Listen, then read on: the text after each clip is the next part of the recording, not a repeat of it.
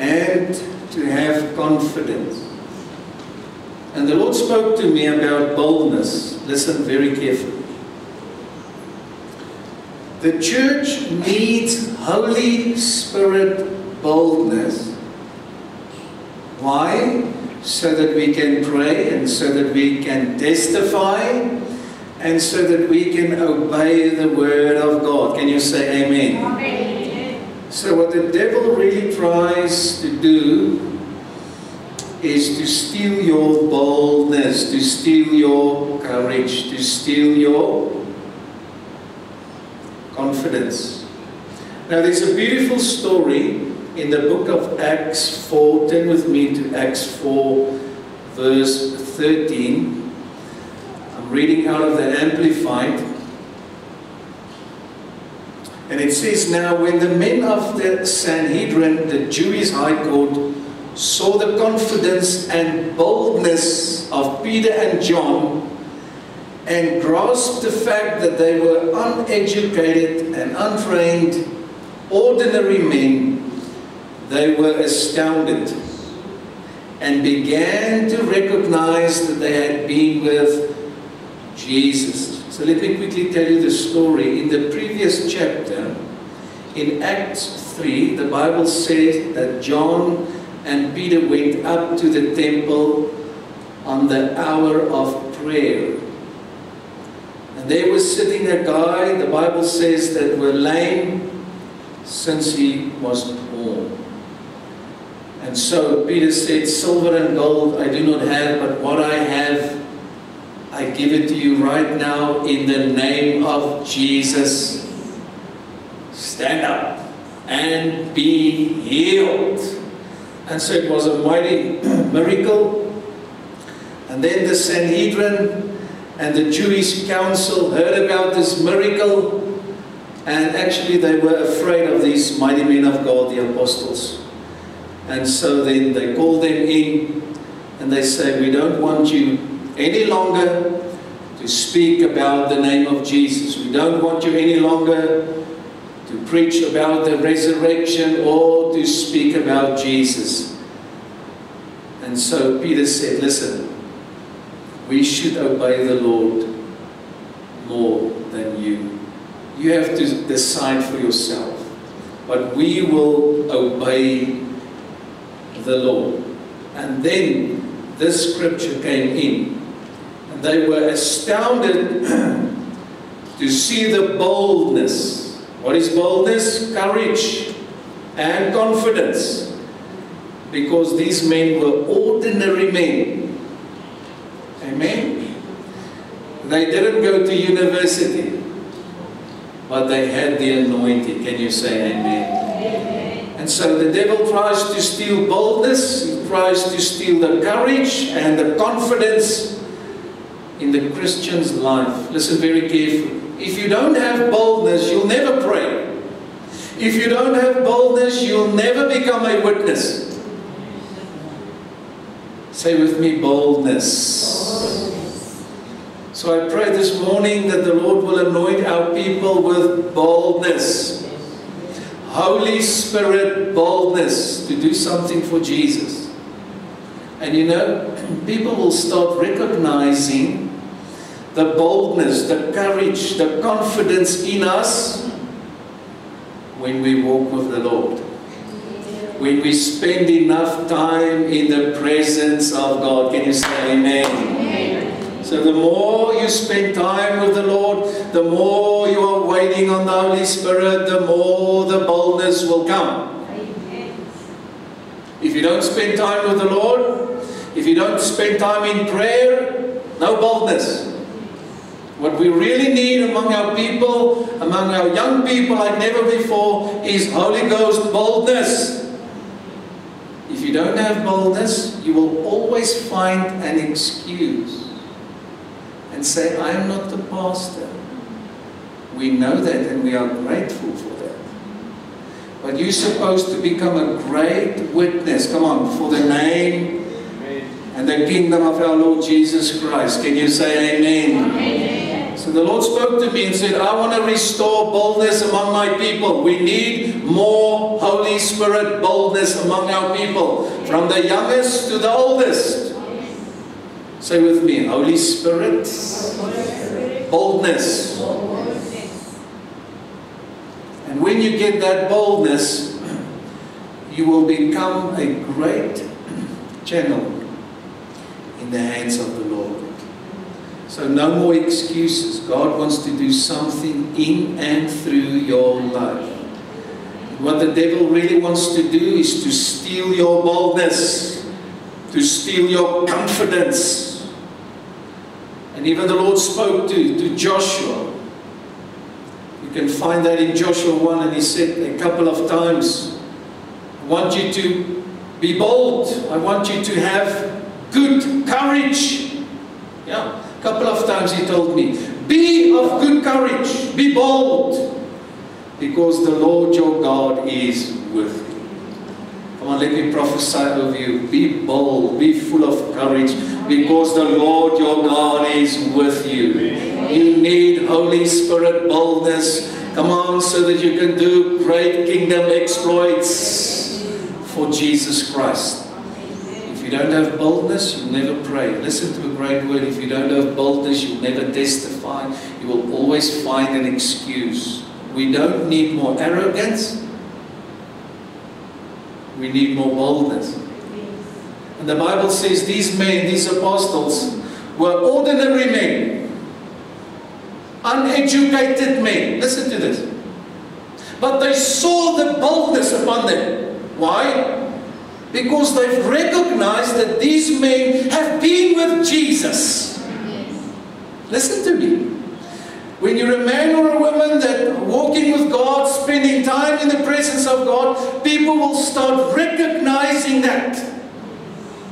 That's why you've got to wait on the Lord. You've got to spend time with the Lord. And the more you do, the more the boldness will become a reality in your life.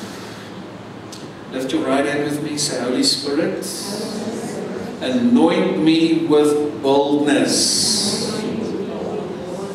So now, after that, the apostles Peter and John were with the Sanhedrin, the Jewish high court and council.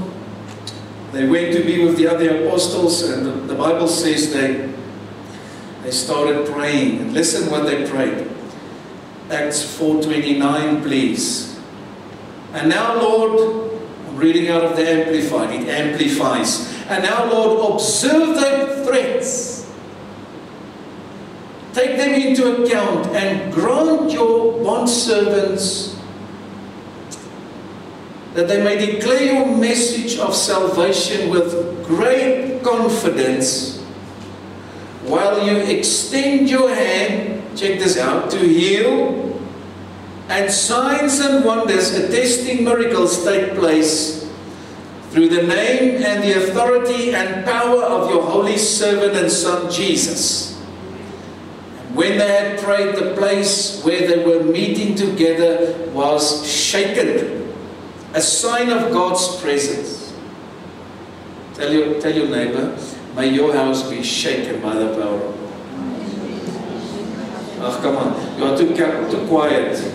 Come on, turn to somebody to the other side. May your house be shaken by the presence and the power of God. Look at this. The place was shaken. Woo! May Pretoria North be shaken by the power of God. May South Africa be shaken by the anointing of the Holy Spirit. Amen. Listen, they've prayed and say, Lord, give us boldness. Isn't this profound? That the council saw the boldness on them. Even, although these people were uneducated, ordinary men, they saw the boldness. They could see that these people have been with Jesus. They were like Jesus. Our families and our friends and our colleagues and wherever you are should see the boldness upon your life. Amen. And so they prayed that the Lord will anoint them with boldness so that they can speak the word of the Lord. And the Bible says they were all filled with the Holy Spirit and began to speak the word of God with boldness and courage. Tell your neighbor, be of good courage. Come on, speak it. Be of good courage. Holy Spirit courage. Holy Spirit boldness. Now let me give you 3 things. Write this down. Why do we need boldness? First of all, you need boldness to pray. If you don't pray, absolutely nothing will happen in your life. Write this down. Nothing will happen without prayer. Nothing, nothing, nothing. So we should pray. And the more we pray, the more we will see the power of God in action. Can you say amen? Amen. Nothing happens without prayer. Say it with me. Nothing happens without prayer. Say it again. Nothing happens without prayer. So you need boldness to pray. Many people say, Pastor, don't ask me to pray. I don't want to pray, and especially not in front of other people. You have a lack of boldness. You have a lack of boldness. You need more boldness so that you can pray. If you don't pray, nothing will happen. And you're not supposed only to pray only for yourself. You're supposed to start praying for other people. You're supposed to intercede for other people. You're supposed to stand in the gap for other people. Amen? So you need boldness to pray. Now, check this verse, Hebrews 4:16. Check this out. It says, let us then approach God's throne of grace with confidence, so that we may receive mercy and find grace to help us in our time of need. Hebrews 10:19 from the Amplified Version. Therefore, believers, since we have confidence, that's the other word for boldness. Confidence, courage, boldness. Say it with me. Confidence, courage, boldness. Say it again. Confidence, courage, boldness. Since we have confidence and full freedom, I like this, to enter the holy place, the place where God dwells, the presence of God, by means of the blood of Jesus. So thank God for the blood of the Lamb. And because of the blood of the Lamb, we can enter the presence of God. Come on, any place, any time. We have the confidence, we have the boldness to pray. If the devil can get it right to steal your boldness, you will not pray. And if you don't pray, nothing will happen. We need more prayer warriors. We need more people that are willing to stand in the gap. Can you say amen? Amen.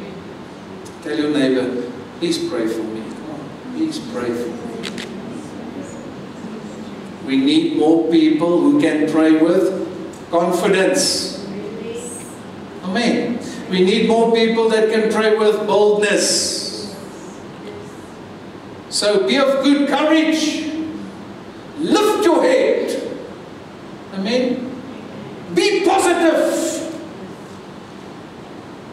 Don't allow the enemy to steal your boldness.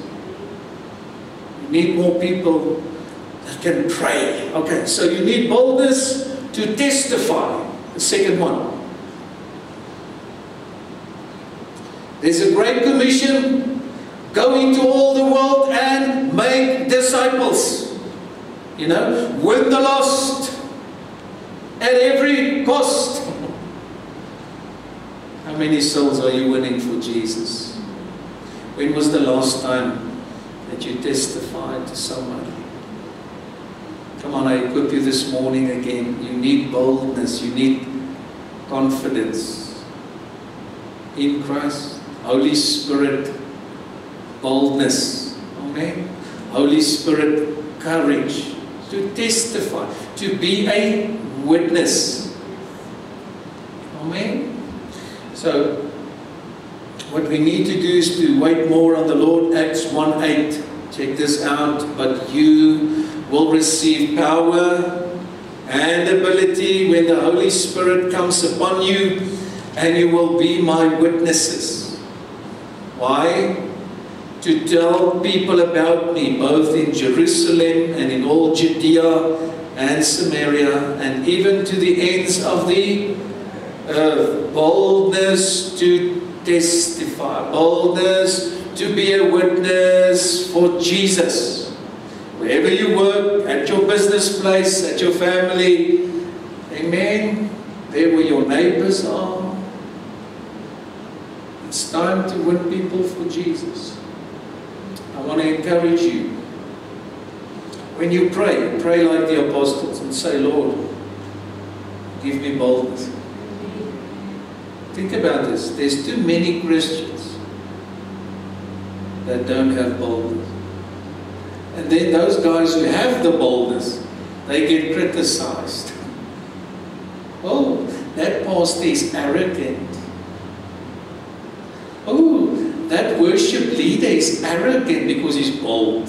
No, he's not arrogant, he's bold. As bold as a lion. Roar!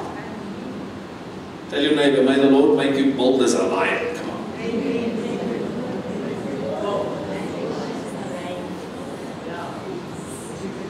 This was a good word right there. So when you see somebody who's dynamic, don't say he's arrogant. He's not. He's bold. Courage. Come on now. Confidence in Christ. Not in ourselves. Come on. By the power of the Holy Spirit. So what we need to do more is spending more time in the presence of God. Come on, I give you great keys. You have to wait on the Holy Spirit, and the more you do, the more you will grow in confidence. And then you get to a place where you can say, thus saith the Lord. And even when you get criticized, you don't worry about it. I mean, if they don't like you, too bad. I'll tell your neighbor, I like you anyway. So.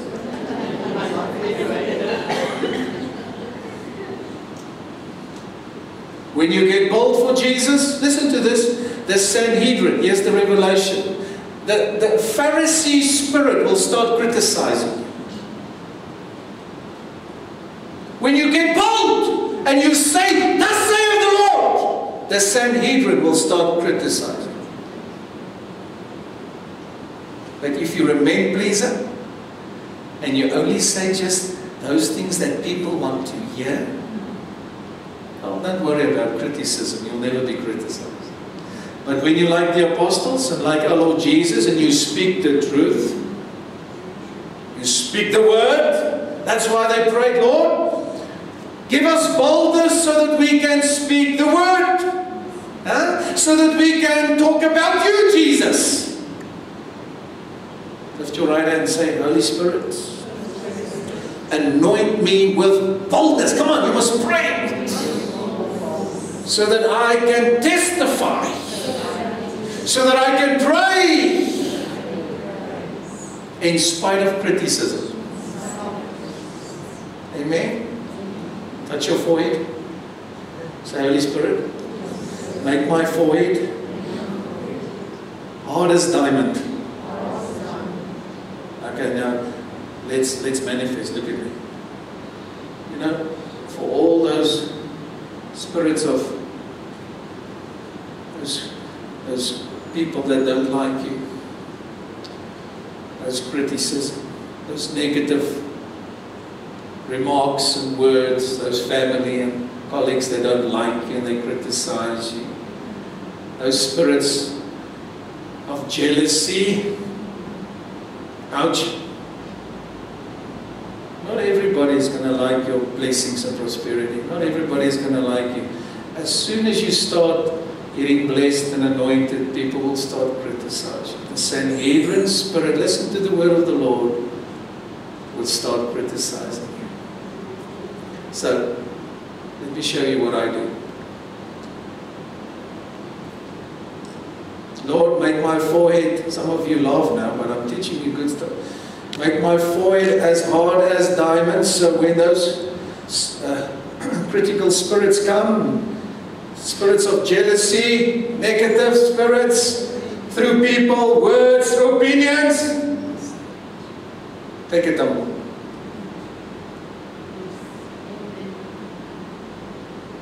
You understand? I don't worry about it. You don't even care about it. If people don't like you, come on. Show your neighbor.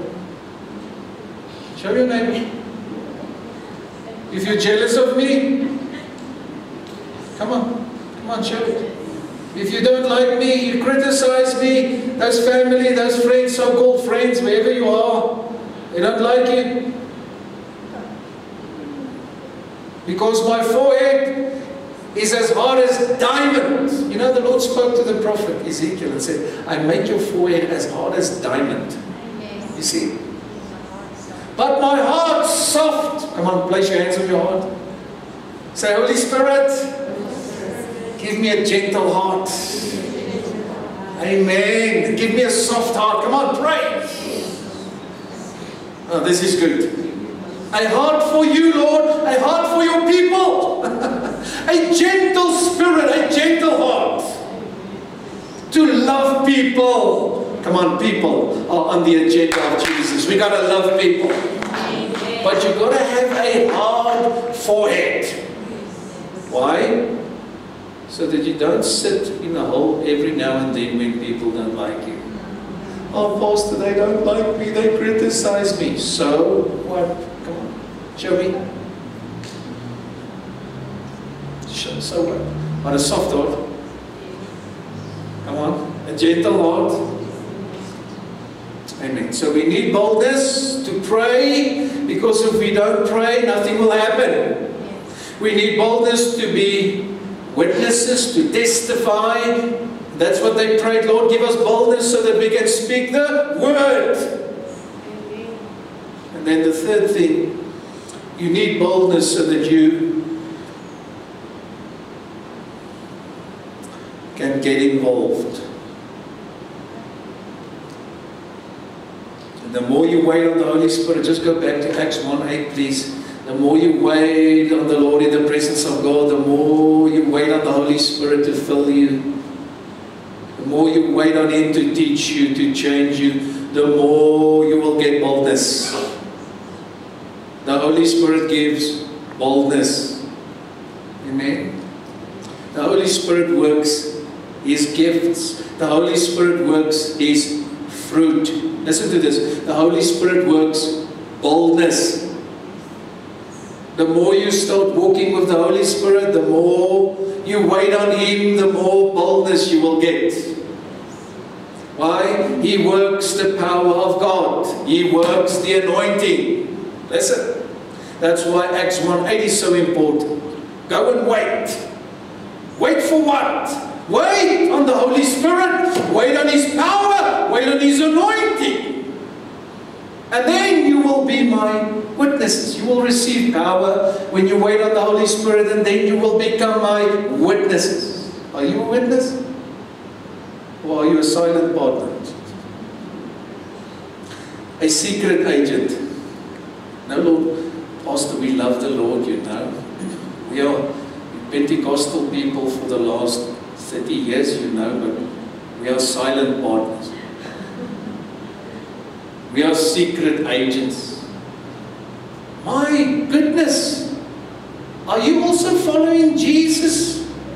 Are you also a child of God? My word! And we've been working together for the last 25 years. I didn't know that you're also Pentecostal. No, I'm a secret agent. Ouch. I'm a silent partner. You see? Come on. I'm giving you the truth. We have too many of these kind of silent partners and secret agents. We need people with boldness. Can you say amen? We need people that can take stand, come on, for Jesus Christ and for His word. We need bold people that can pray and make a godly difference. We need people that will go out and testify. And then people that will get involved. Because your involvement will make a huge difference. We need you to get involved. Where? In the church. We need you to go out and bring people to church. Come on, even for tonight's meeting. Call somebody, WhatsApp somebody, email somebody. Do something. Be available. Get involved. Come on, this is good. But if you have a lack of boldness, if you're not bold, listen to this, you will never get involved because you will always find an excuse. No, don't ask me to do anything. Don't ask me to bring anything. Why? Because you have a lack of boldness. But the Holy Spirit lives in all of us. And He works boldness. Holy Spirit boldness. So get involved. Come on, jump into the river. Get involved. Stop making excuses. Do something. If you feel you can sing, let us know. If you can play something, let us know. If you can do something, let us know. But all of us can pray. Yes. Not everybody can preach, but everybody's supposed to pray. Say amen. And then all of us should go out and be witnesses. Don't be longer a silent partner. Yeah, I'm a partner, you know, of the church and of our Lord, but I'm really silent. No, let's break the silence. Boldness will break the silence. That was good. Your boss, your colleagues, your friends, your family, your neighbors must know that you love the Lord. Can you say amen? They must know that you follow Jesus. Boldness. And I feel it's a missing ingredient in the lives of many Christians. So you will receive power and ability when the Holy Spirit comes upon you, and you will be my witnesses. Still relevant to all of us today. We should wait on the Lord more and more so that He can fill us also with boldness. So get involved and make a difference. Ephesians 3 verse 12. I love this. It says, in Him and through faith in Him we may approach God with freedom and confidence. Yeah, this is wonderful. Look at this. In Christ. Say with me, in Christ. In Christ and through faith, because you cannot please God without faith. Come on, learn something. It's impossible to please God without faith. Even when we pray, we should pray in faith. Come on. Whatever you do, it should be done by faith. We walk by faith and not by sight. So in Christ, through faith, this is powerful, we can approach God with freedom and confidence. I'm closing with this. Check this out. Hebrews 10:35. It's not there. It's okay.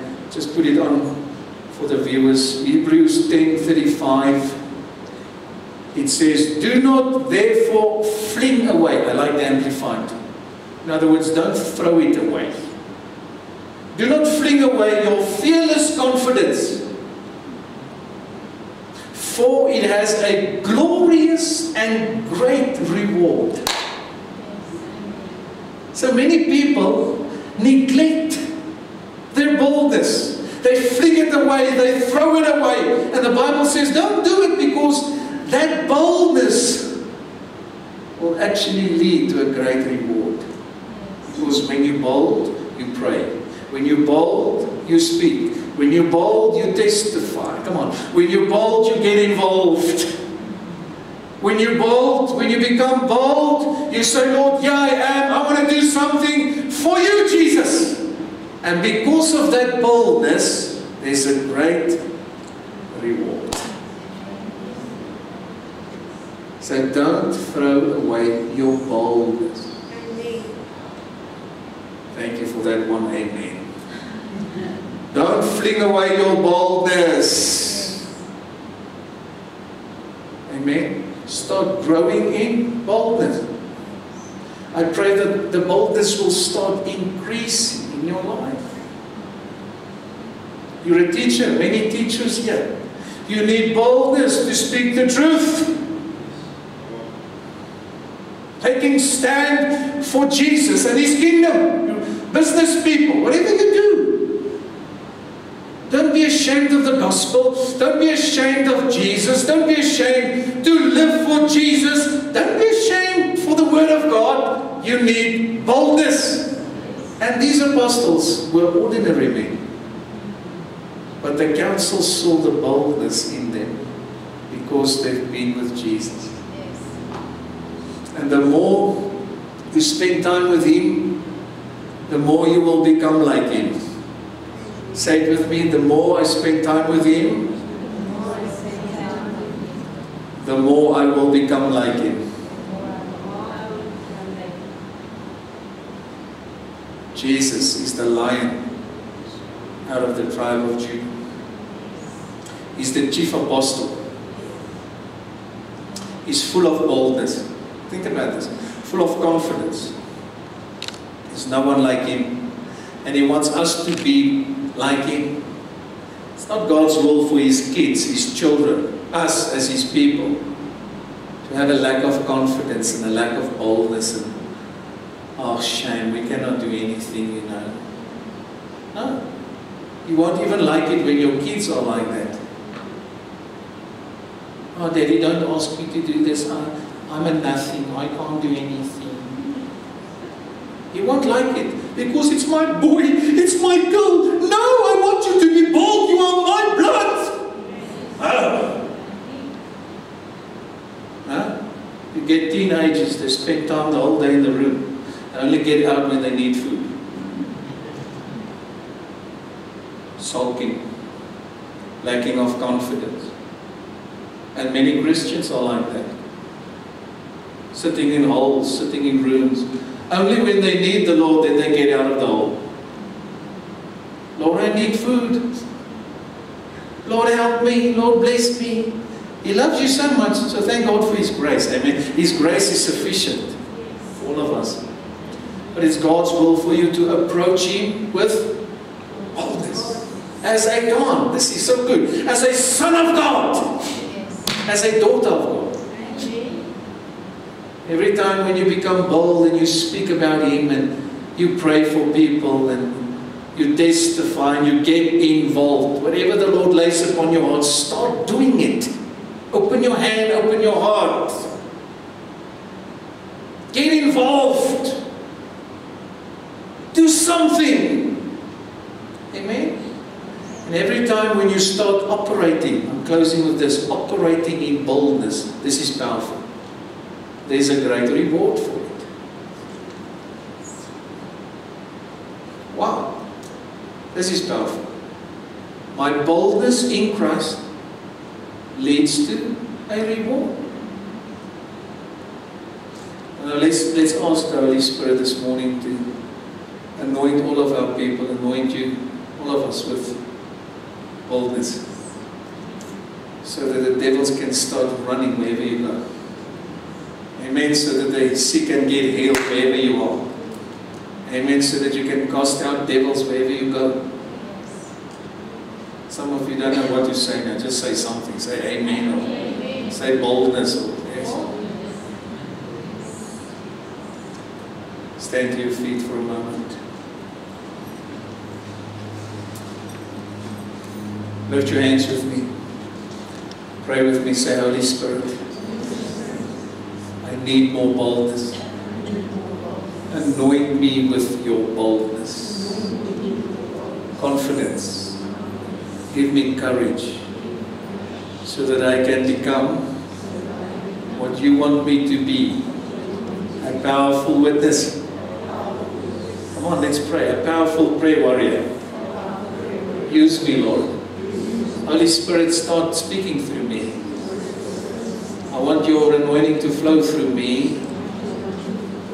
Here I am. I'm available. Use me, Lord, to win the lost. In Jesus' name. Send me out, Lord, with your power and boldness, and confirm your word with healings, miracles, signs and wonders, wherever I go, in Jesus' name. Amen. Come on, let's clap for Jesus. Come on.